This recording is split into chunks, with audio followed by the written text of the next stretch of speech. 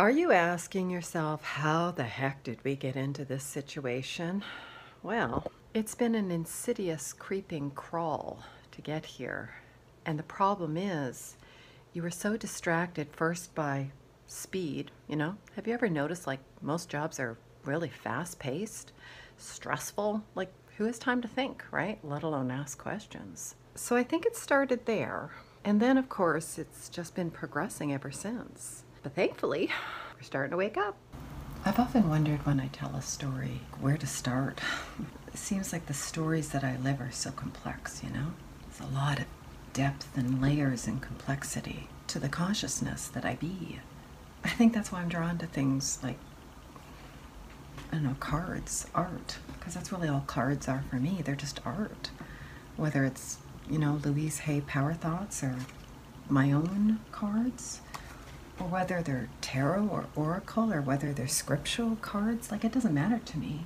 I know God will talk to me through anything, you know, but it's up to me. How much am I willing to receive of God? When I was out riding my bike this morning, I was realizing that somewhere, I know since childhood, so you know what, teenagehood up, that I stopped having fun more and more.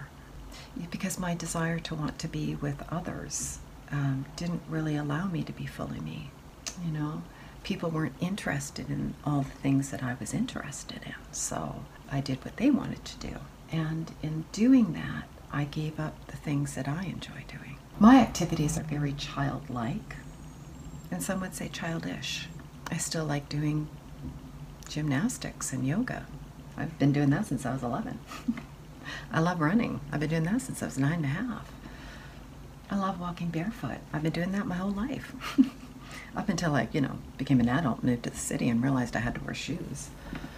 Because, you know, people don't accept you if you don't wear shoes.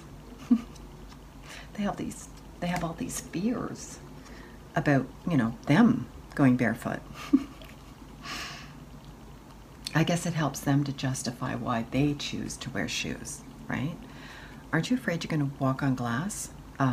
Well, the road's in front of me, and I don't know where you look when you're walking, but I'm looking at whoever it is that I'm chatting with, and I'm looking all around, and I'm looking on the ground in front of me for obstacles. I mean, I walk in the woods barefoot, so I have to watch for things like rocks and stumps and, you know, branches or roots or something that are going to trip me. So, you know, I do the same thing when I'm out on the road, whether it's a slick of, you know, somebody's grain bin that's been spilled all over the road, or whether it's broken glass or, you know, whatever. I'm acutely aware of my environment, so why aren't you? But, you know, okay, so I'll come into your world. You know, everybody's world is a rabbit hole. So I know my rabbit hole. I'll come into yours if you don't want to come into mine. And then I find that people are so rigid in their rabbit holes, and then I don't want to be there in their rabbit hole anymore. Because, you know, why would I let go of all the fun that I'm having in mine to go into somebody else's? That, like, there's so much restriction and so many rules and regulations and justifications. I like people, enjoy spending time with people, but I realize being with one person, thinking that one person is going to be everything in your life, whether it's your biological parents, your siblings, a best friend, some other family, whether it's a job, a career, like, I don't know, what is it for you? I keep asking that for me. What is it for me? Well, it's always been love and family, I guess. A sense of family, right? Because that's where my greatest joy was when I was younger. It was in my family. And then things started to change in my family, and nobody explained the changes to me. You know, I was supposed to learn all that myself. I was supposed to find the answers myself. I have no answers. Even now, I have no answers. All I have is awareness that people live their lives wearing tightly fitted shoes and not examining their environment around them, starting with them, their own thoughts, their body, and then go outward and what is this interaction I'm having with nature, with people? And then people say, you know, I got into detachments. You figure? Do you know why you have entity attachments? It's because you have a lot of things to hide. So you invite them in. They got to make you paranoid, right? They have to make you paranoid because, well, you're scared and you don't want to trust. So the entities do that job. But you think they're evil now. They're not evil. You invited them in. You created them. You used them as a tool of protection so that you could continue to feel fearful of, I don't know, what are you afraid of? Who and what? I used to be afraid of darkness, like literal darkness. Because the only thing I could see in total darkness were these little specks of light. And I kept saying, where do these little specks of light come from? When the lights are all turned out, my eyes are closed, and I can see the darkness, but I can still see these little specks of light. Like, what is up with that? Where do they come from? Who and what are these little specks of light? And what would happen if I focused on the light instead of the dark? God, I remember thinking this when I was holding on to my little teddy bear. I must have only been, what, 6 when I got him, so maybe 6, 7 years old. Oh my God, I think too much. I do. It's true. I totally understand why my sister called me Winnie the Pooh. You know, because Winnie the Pooh is just always there thinking, right? Think, think, think, think, think, because it was a fun thing to do.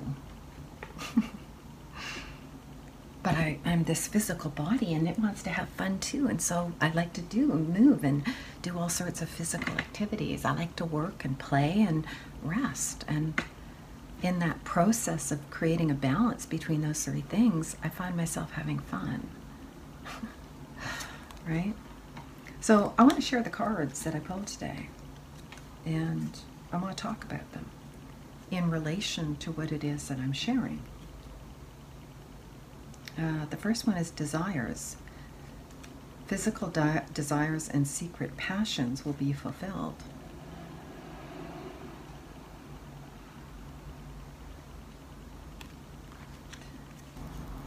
Physical desires. Well, what are my physical, who and what are my physical desires? You know, people look at that and they just think, oh, it's a good message, so I'm going to cling to that. But you don't stop to ask questions. Right? You got to ask questions when a message comes to you. Even the Bible says, you know, ask questions. If the spirit comes to you, ask questions. This is the spirit. It's a message. It's a spirit. It's an angel. It's a message. That's what an angel means. It means a message. Well, ask it questions and see what comes up from you. What is physical desire for me in this body? Is it sexual? Is it like food related? I just want to, right?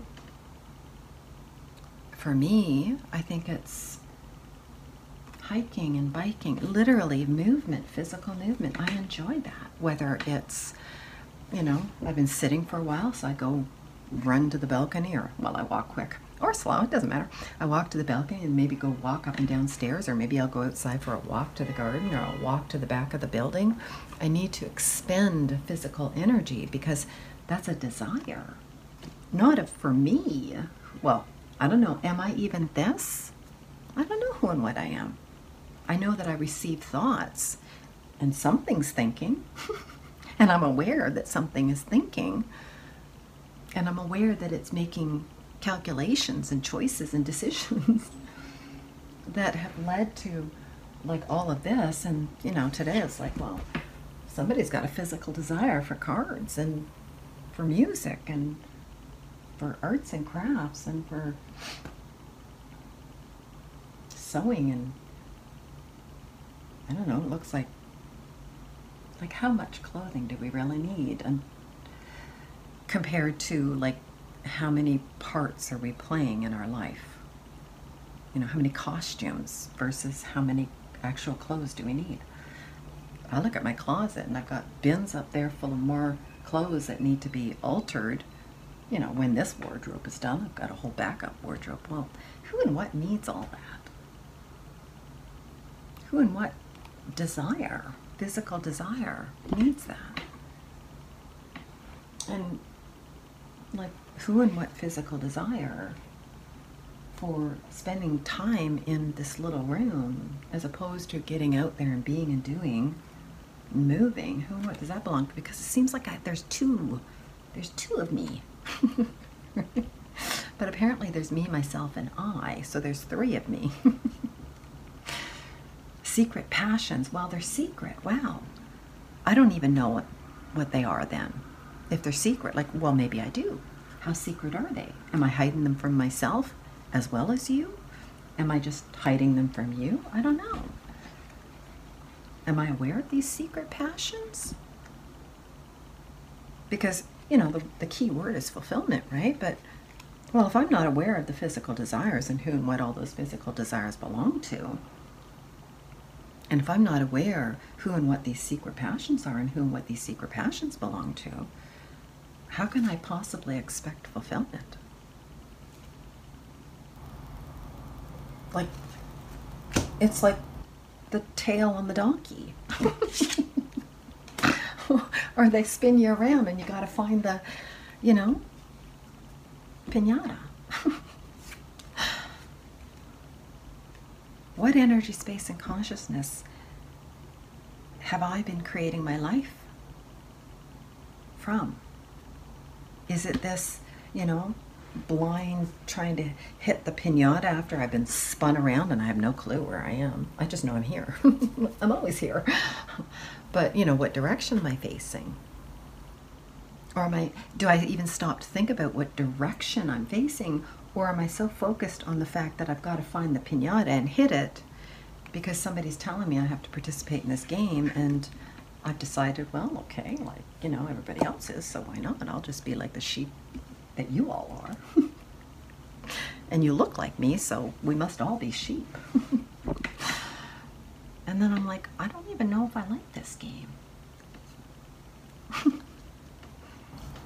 I don't know. It's who and what desire does this piñata game belong to? This blindfolded spin me around, and I'm just like, wait a second, what? First of all, why am I agreeing to be blindfolded? Why am I agreeing to be spun around? Why am I agreeing to hit something with a baton or a baston to break something open so I can get some reward? That's fucking life, people. Don't you think? It's like, you know, it's like winning the lottery, the luck of the draw. If you actually strike it and you get to crack it open, and, you know, then you can take off the blindfold and savor the sweets of some crazy effort to some crazy game that the only reason why you're playing is because everybody else is. So you might want to think about that one, because it sure got me scratching my head today. Well, what follows that?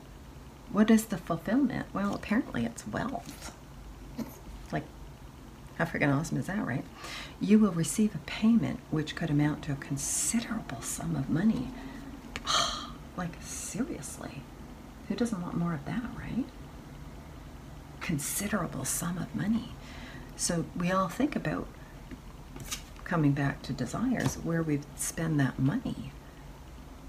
But we don't stop and ask every day, well, where do I spend my life force energy? Where am I putting my attention?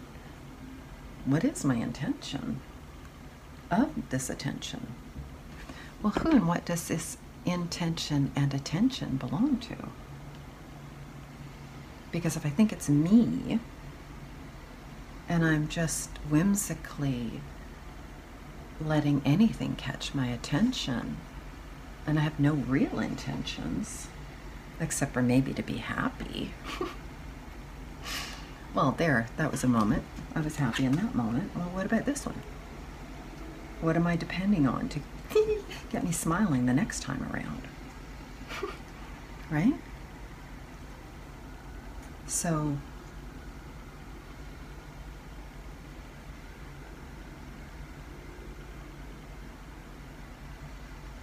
what am I investing my life force energy into? What have I been investing my life force energy into? A lot of work. A lot of not so well reciprocated work. Partly because I've struggled with being able to convey messages, to take the message and put it into a clear, concise, artistic form that is both attention grabbing and also that draws you in, not to me, to you and you and you and you and you, right? I don't need you to get lost in my world. I need you to get lost in yours. I need you to wake up to yours, really. Because I'm trying to wake up to mine. And I know I'm not the identical reflection of anyone on this planet, nor are you. Even twins, there's slight differences, right? Even in, like, literal, what do they call them, identical twins? There can be differences. Major differences. Even if you don't see it energetically. And how do I know this? Because I've done energy work on twins. And it was very eye-opening. And did I do energy work? Well, I facilitated a session. That's all I can say. Because I don't know who or what did the energy work. It might have been me, but I don't know for sure. Because I still don't know who and what me is. Or I. Or myself.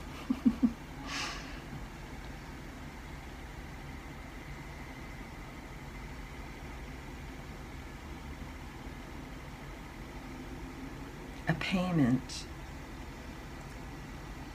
that amounts to a considerable sum of money. A payment.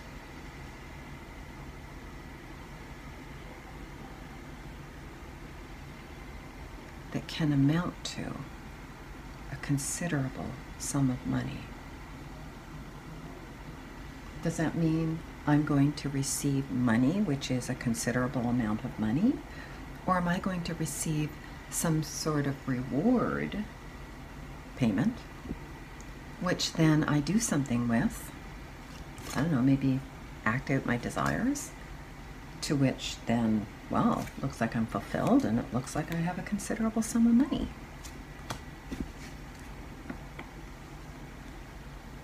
And what would I do with that wealth? Well, I got 2 cards. Or actually what I asked was, what would be the result of that wealth in my life? And the first thing I got was, well, loss. You will suffer the loss of something very dear to you. Cherish what you still have. You will suffer the loss. Why? I can choose something different. I can experience loss without suffering. So, what if I chose that instead of suffering? What if I chose to say, you know, if I have 150 pounds I need to lose, and I lose it, that I have to suffer when I reap my reward of it? I don't know, doesn't that sound a little contradictory, right? Like, why would I choose to lose 150 pounds if I thought that the final reward would be suffering? Does that make sense to you to do that? So how about I drop the suffering? How about I choose something different? How about I say, ooh, God wants me to let go of this inhibition or let go of that desire.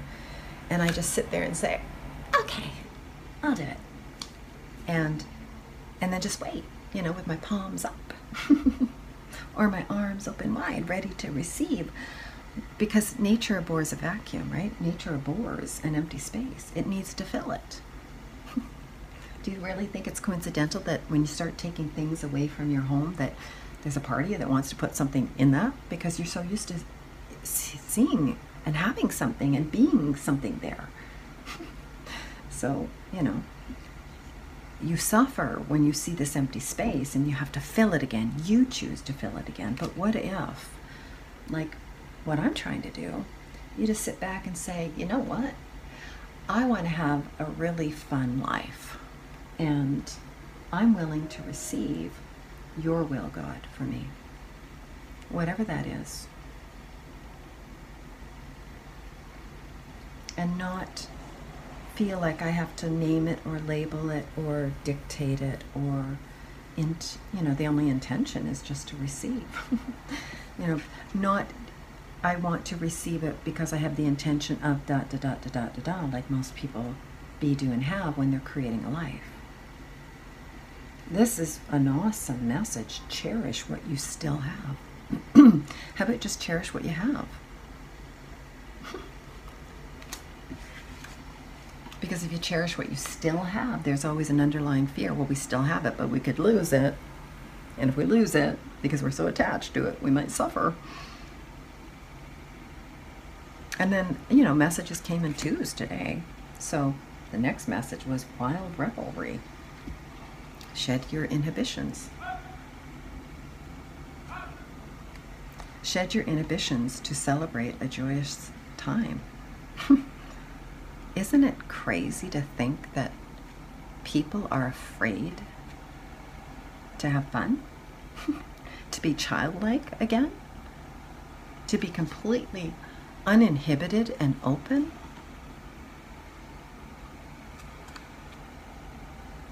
Most people live for today, but not like this, not in wild revelry. Most people live for today to just suck everything from everything and everyone that they can. Because they think that there's not enough for everyone. And they have to take it from others. Maybe they even think that they're not deserving because, well, they know they're not because they've beguiled themselves into thinking that somebody is trying to take shit away from them. And so they're suffering. And that's why I guess they can't shed their fear because they're suffering, right? They're focused on the loss, and they can't celebrate a joyous time.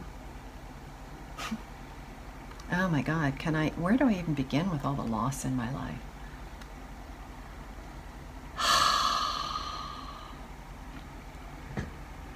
And each time it was an experiment in where can I find the joy in this loss? So I started looking for the silver lining. But I'm a very self-competitive person with me, myself, and I. And I'm like, you know what, guys and girls? I think I got everything covered. I think something else is possible here. It's noisy, isn't it? It's just noise. It's just noise. Are you getting irritated by it? Are you getting irritated by the background noise? Oh dear.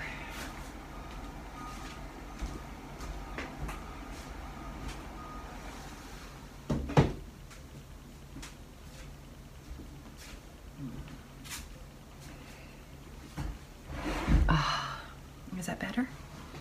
Yeah, that's better. Now you can hear me, right? I think what I discovered this morning when I was out on my bike ride and when I stopped to appreciate the flowers that a group of children planted under the supervision of adults, obviously. Although they don't seem to be they seem a little neglected, the flowers. I wonder if the kids are kind of neglected too, right? I don't know. It's a reflection of it, isn't it? I don't know. Or maybe it's just a reflection of, it's just a project and we don't really take the sincerity of the project to our heart. It's just summer camp. Well, it's just a project. Let's just get the kids to do this for a season. And it doesn't matter if the plants die. The kids are going to have fun, right? What about teaching those kids how to come back, once a week and take care of that garden that they planted? How about incorporating that into the summer camp? Instead of just focusing on, the highlights, like just giving them a hit of acid and a hit of LSD and then a hit of heroin and then a hit of fentanyl, and right? Because that's what it's setting them up for. So how about you bring them back? And like God said to Adam, tend to the garden. Let them connect. Because I saw a group of kids today when I was out barefoot bike riding and barefoot everything, even though I had my flip-flops. And the kids said, "You're barefoot." And I said, "Yes, I am." And they're like, "Oh my God." Because they've lost already, because they live in a city with fearful parents and a fearful community. They've lost that connection to their own innate nature. There's this belief that when you live in the city, you have to wear shoes. That's what I was told. Isn't that what you're told? I think Australians would say otherwise. And for a moment today, for a very brief moment, I did consider maybe I could move to Australia. But I'm not one to run away. I did yoga today because I saw a woman hunkered down in the shade next to the woods that, lined the creek that was running through the property. Kind of hidden away. She didn't want anyone to see her doing yoga. And I was like, I'm going to go out and find the biggest clearing that I can. And I'm going to do yoga so everyone can see me. Why? Why? Is it because I need attention? No. It's because I need to be an example. Somebody has to be the example. That's why I go barefoot in the woods and in the city. That's why I do yoga in the parks. Because if I cannot show the embodiment of a healthy mind, body, and spirit as my life, well, first of all, I have no right talking about anything. And secondly, I should just probably keep all that to myself. And maybe look for people that are willing to show me something different if that's truly what my heart desires. Today I lived for today because I was in each of those moments. And I remember when I was contemplating, what was the routine? What was the choreography of the routine that I created as a child? Because, I got introduced to gymnastics, and I also got introduced to yoga at the same time, because gymnastics is really just a series of yoga asanas, and I got introduced to choreography. Like, I had to do it all. Nobody gave me instructions. Just do it. You're a kid. You have imagination. Go do it.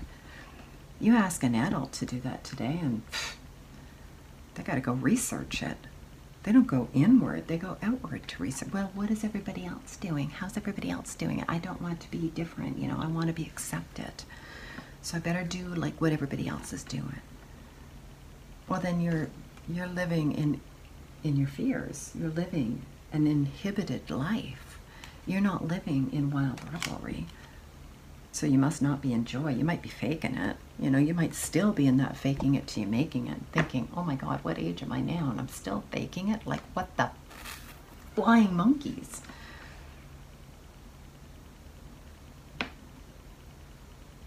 So I was wondering while I was letting my body do this gymnastic, yoga type activity today. I was like, how did we come up with a routine? What was the routine? And how did we think and feel while we were creating that routine? And what did we think and feel upon the completion of that routine?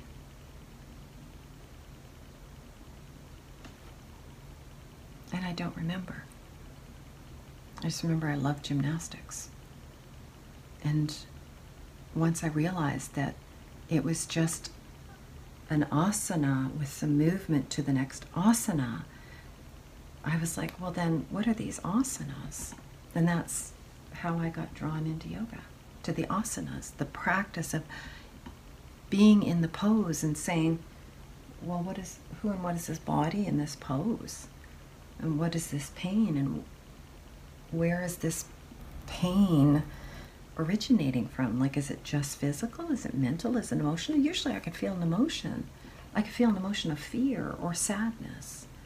And I'm like, oh, so that's what you are. So in that hip right now, you're a lot of fear, you're a lot of stress because maybe it's close to the end of the year and I wasn't a very good student because I don't learn that way. And I got stressed out because it was exam time, right? You gotta make sure you pass. You get better than a C. In public school, I barely got a C. I just barely skid by. It wasn't until I got into high school and college and university that I really began to excel. I'm not sure why that was. Maybe because to some degree, there's a leeway of you're going to go out into the workforce and you can learn everything that you need to learn, but there's still going to be things that you're just going to have to in the moment be and do and have and show up as. And no amount of formal education is ever going to prepare you for that, ever. No amount of education will ever prepare you to give birth. Do you know how many books I read before I gave birth? Would you like to hear my birth story? No, you don't, trust me. Let's just say I sprained my husband's thumb in the process. I tried to get off the table and go home. I can't tell you how many times. I called the nurses and whoever else was around me every foul possible name imaginable. It's like I became this whole other beastie person. And it's like, there's no thank you. I'm not doing this. And then I realized you don't have a choice because that was your choice. And your body is ready, so mind and emotions, you better get on board. And no amount of yoga asanas and no amount of meditation or yoga practice and study is ever going to teach you for that either. So there's just some things that you can't learn, that you just have to experience, and the experience itself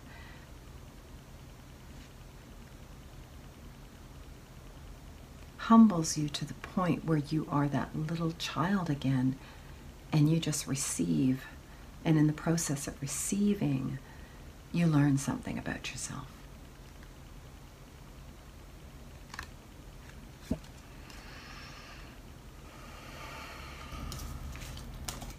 So,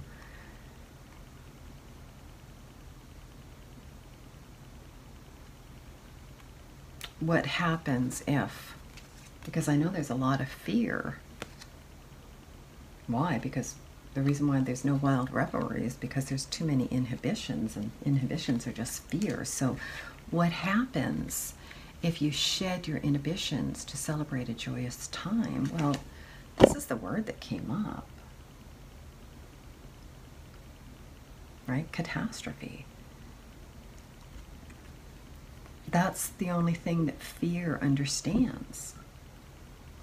So if there's any talk about the need to shed your fear, to shed your inhibitions, you don't do it because you know that if you do that, it's going to end up in a catastrophe. You have to be fearful. You have to be paranoid.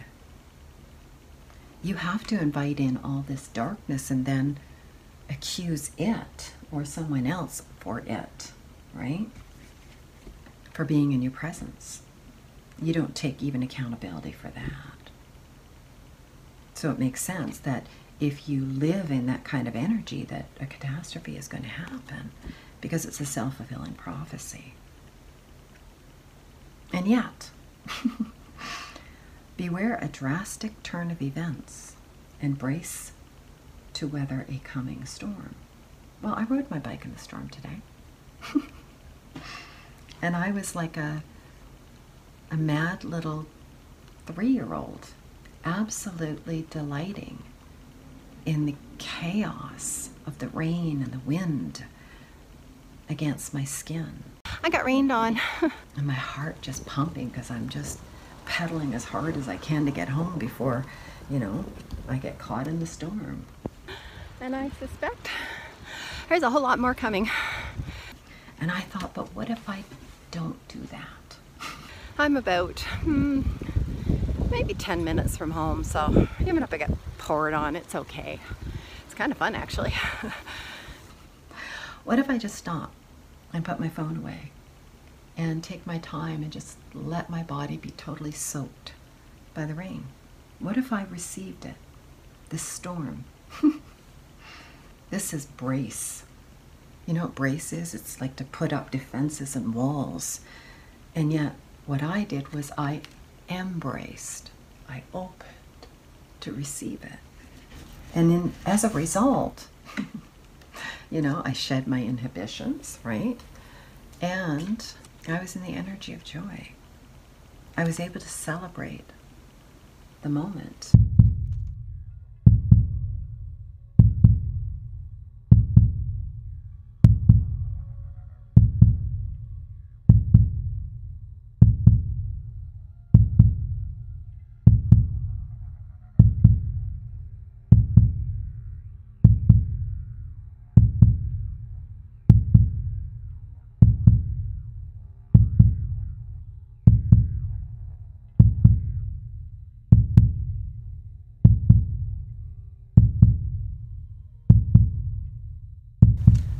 It was a very long moment. I don't know, like 20, 30 minutes.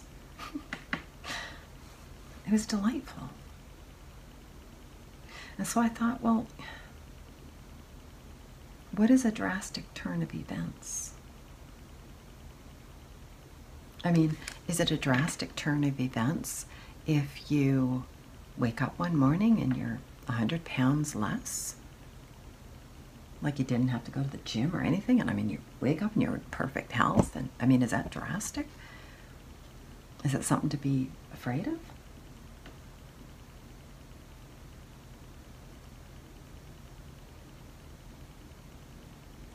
Or, you know, is a drastic turn of events like you lose, right? Coming back to this, it's all about suffering. It's about loss and suffering. And it's not to say that you don't go through a process of grieving. That's part of the process of moving from loss to a sense of, I'm the same person, but I'll never be the same because of this experience. Not so much just the loss, but the whole experience of the loss. That's what really changes us. So I don't know what you think and feel about storms. I've always loved storms. Whether I'm on the water in the storm, whether I'm walking in the storm, or I'm in a canoe in the storm, or I'm riding my bike in the storm, there is something to be absolutely in awe and reverie when it comes to storms. And storms can be a lot of times of your own making. You must be pretty frickin' powerful if you can create a catastrophe in your own life. So the other side to that, of course, is this card came up because, you know, cards came up in two today. Luck. Good fortune will shine upon you. Be careful not to push your luck. Luck. Good fortune will shine upon you. It's kind of like being the sunflower in the garden, and it's a beautiful day. You know, there's not a cloud in the sky, and you just savor the warmth of the sun, and you follow the light, right? Because you're just like glowing in the afterglow, right? Of fortune. Be careful not to push your luck. Well, yeah, I guess even the sunflower knows enough not to bend so far down that it breaks its own stem as the sun is setting, right? We all have to know that, oh, okay, there's a boundary there for me. It's not a boundary of my choosing, but the universe is kind of saying, that's it for today, right? You know, this is for your own well-being. You know, maybe sunflowers have a different capacity with their stems, But like all of us, you know, this has been a pattern for a long time. You know, the sun rises, the sun sets, the sun rises, the sun sets, the sun rises, the sun sets. It's been a pattern for a long time. And so over time, sunflowers have, you know, well, we can thicken through the core. You know, we don't have to bend so much. We can be more up. We can just kind of let the flower, the top part of ourselves. This is like the tree in yoga, by the way. You can let the top part just sort of wave in the wind, right? Most people just do tree like this, but you know, think about nature, the storm, right? Where are you in relation to the storms as a tree? As a body, right? As a mind, as an emotion. Like, do you just go and do tree pose, or do you stop and think about it? I don't know, do teachers even teach this? Are they even aware of this? I don't know. I know I am, because I've lived a life of yoga my whole life. And yoga is all about going inward, just like any spiritual or godly practice is all about going inward. Be still and know that I am. Okay, well, who and what am I in a storm versus just like anybody can just be a tree? Like anybody can be a tree. Even a person in a wheelchair can be a tree. Even somebody with no legs can be a tree, as long as you got arms. And you don't even have to have arms because, you know, phantom limbs, right? You can imagine they're there. Anybody can be a tree. What kind of tree are you, though? In a storm, right? Do you lose a limb? Do you, like, completely uproot because you're so rigid? You know, catastrophe is one hand or one side of a story that we live based on how we perceive and receive and deceive ourselves to believing that life is a certain way. And, you know, this, the opposite of this, luck, good fortune, well, it's the result of recognizing that there is always a calm and there is always a storm. And sometimes one precedes the other and one follows the other. So in a time of calm, right, life is good for most people. And in the time of, just think 2020 to now, right, when there's a storm, and has the storm stopped? No. And how do we know that? Because look at nature. Nature is just simply reflecting all the storms that humanity is undergoing as a consciousness, as emotions, as physical bodies. It's being reflected in nature and in each other. So the storm's not over. So if you think the shit show is over, I'm sorry, but it's not. We still have a couple more years, maybe a few more years. And then we can all get to work. I mean, really get to work and do the work to rebuild ourselves, because we're still in the process of being torn down. We're still in the process of having to come face to face with ourselves. And doesn't mean that all people will. This is just an opportunity. That's what storms are. They're just opportunities for you to receive, coming back to wealth, for you to receive a payment, some awareness. That's your payment, some awareness of yourself, to which then you go out in the world, and that can lead to a considerable amount of money, because this world works on money. Whatever the currency is, digital, paper, I don't give a what it is. It's been around. Money in all its forms has been around since, I don't know, but it's been around a long time. And you know, all these archaeologists who keep pulling things up out of the ground, it just keeps revealing to us, yeah, it's been there. So we've been doing this cycle for how long? And we still haven't woke the flying monkeys up. That's why I will not say that I am aware. I am waking up. Am I? I don't know. I think I am. I want to believe I am. And you know what they say? You believe it long enough, hard enough, strong enough, and you'll see it.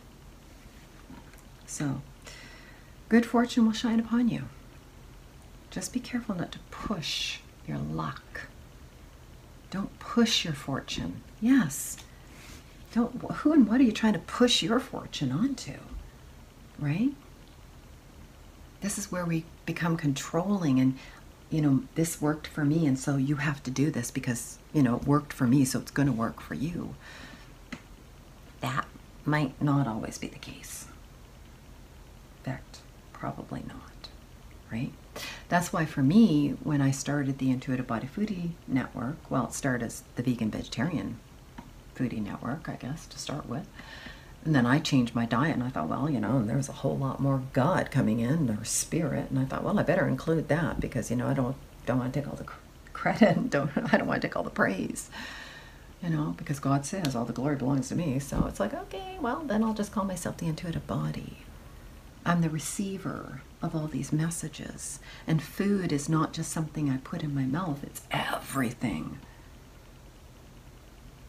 And so, yeah, I will be very careful not to push my fortune and tell people that because I eat 85% fermented foods that you should too. No, I would not say that. I've never said that on this channel. Now, there have been people that have come to me and asked me certain things either in private on my email or as comments in the comment section.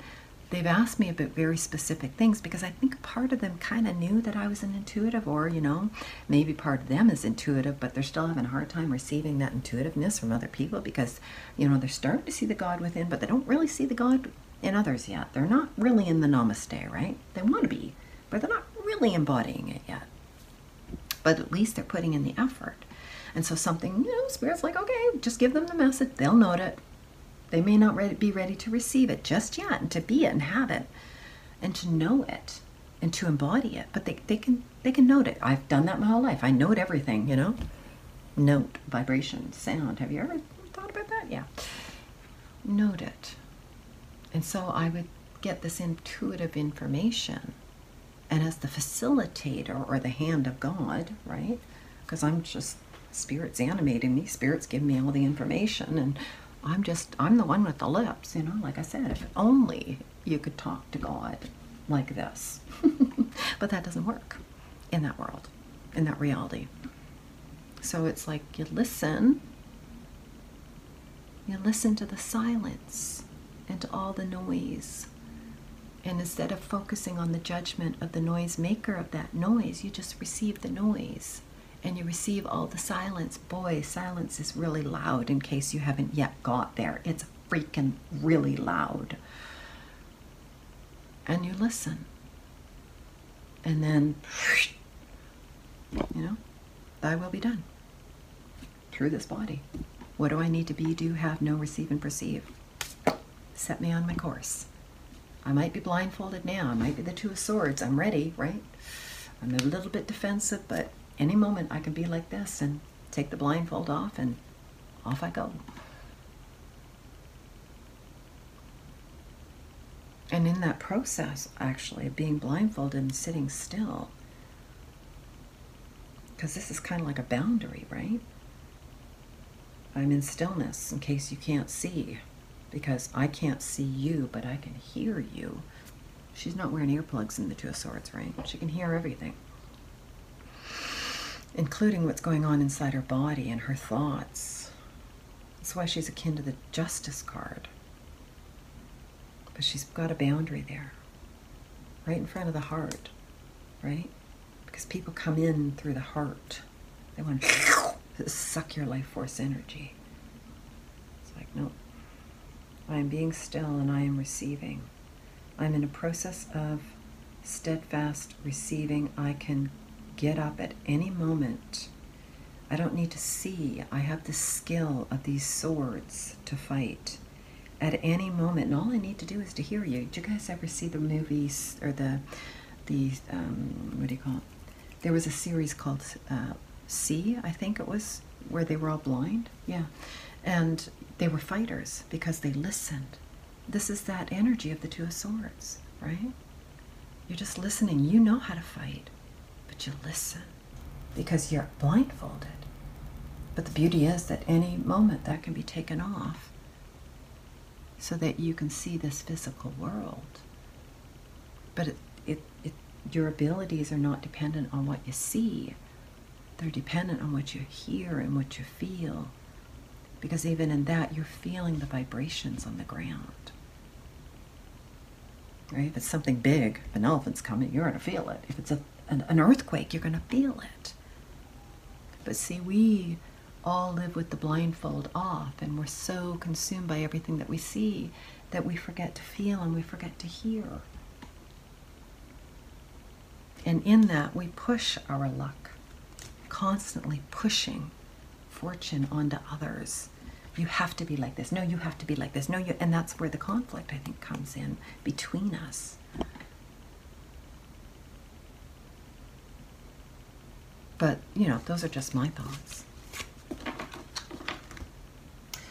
The rest of my thoughts go in my notebook, my journal.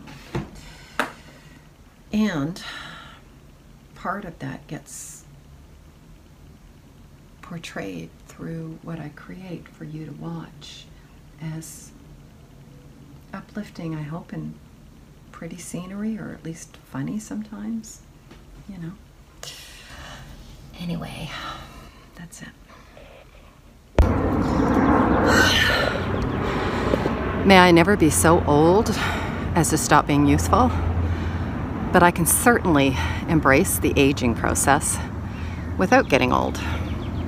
What do you do to embrace the aging process without getting old?